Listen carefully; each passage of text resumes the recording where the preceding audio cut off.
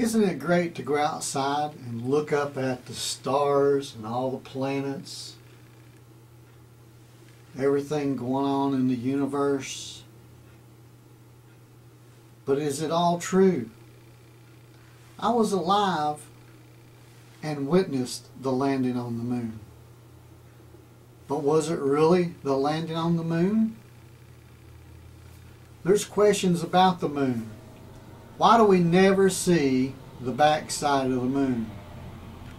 And no one talks about what's on the back side of the moon.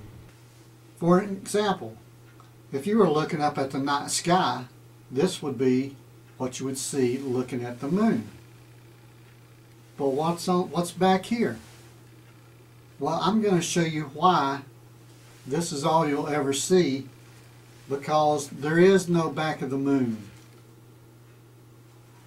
It's a 3D hologram of something that resembles, and we call the moon, that we've led to believe that is the moon. And so goes for the rest of the planets in our solar system. Is this where we really live? Is the earth really flat and we live inside of a dome where everything is projected on the dome and it's just a big 3D theater like a planetarium? Have you ever been to a planetarium?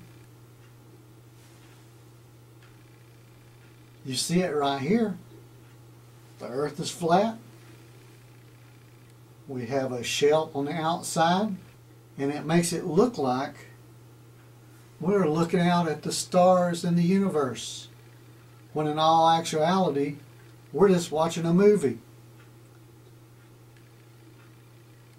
Where are we really? Are we inside